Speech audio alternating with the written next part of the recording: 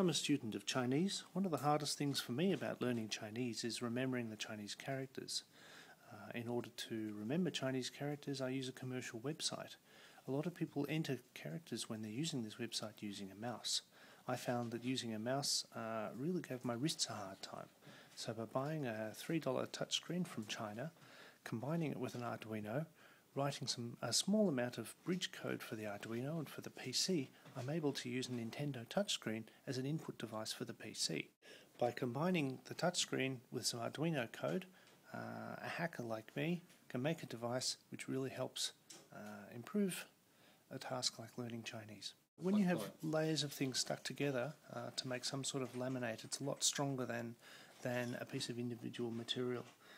This case was made more or less as a prototype before I can make something that's a lot more polished looking, but it's also quite functional. It protects the glass of the touchscreen from becoming damaged, and also is kind of sits everything on the desk